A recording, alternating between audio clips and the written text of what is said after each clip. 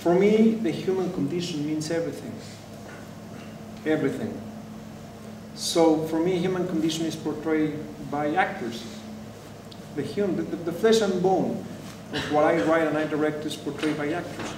But I can tell you, after being a teacher, the talent, I don't know if I already say this, doesn't exist. It's very, very scarce. What exists is hard work, and something very important I'm going to tell you later. Hey, you mentioned that you had a background in theater, and you studied, and you did that things. What kind of transition did you personally go through, like when you went and started focusing on film and directing?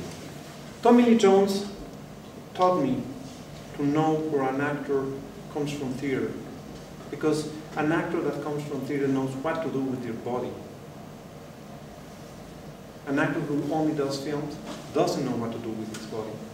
His perspective on things and the things that he talked about today have been reinforcing a lot of the things that we've been working on in the classroom, and it's just utterly invaluable, you know, it's so good for them to hear perspectives outside of just the college setting and understand that, you know, that they are learning about things that are happening right now outside of this sort of safe haven of college.